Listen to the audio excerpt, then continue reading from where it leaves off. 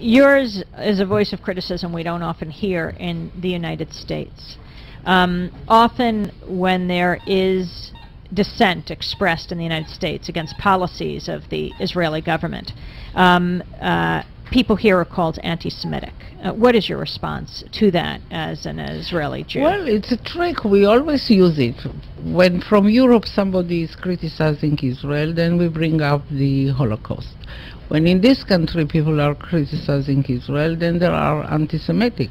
And the organization is strong and has a lot of money, and the ties between Israel and the American Jewish establishment are very strong, and they are strong in this country.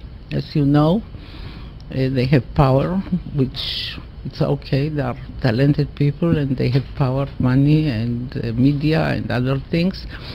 And their attitude is Israel, my country, right or wrong, the identification. And they are not ready to hear criticism. And it's very easy to blame people who criticize certain acts of the Israeli government as anti-Semitics, and to bring up the Holocaust and the suffering of the Jewish people, and that justify everything we do to the Palestinians.